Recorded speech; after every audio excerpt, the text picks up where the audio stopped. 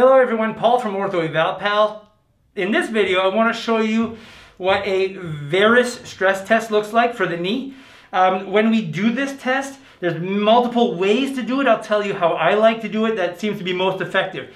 So we take the patient, put them on the edge of the table, off of the edge of the table a little bit, and then I get in here. That way I have a nice stability here. I can hold her at the knee. And what I'm going to do is test the lateral capsule first by keeping the leg in full extension. And I'm just going to push inward at the ankle. And as you see, I don't have any gapping going on there. Now, if I want to eliminate the capsule and get the lateral collateral involved a little bit more, then I will put her in this position and do the test. And there's really very minimal gapping going on there. I'm not worried about her lateral collateral at all. Again, we don't want this to happen because if it does, that will be very deceiving. It'll look like she's getting some gapping. So it's important that we keep that femur in a relatively neutral position when we do that.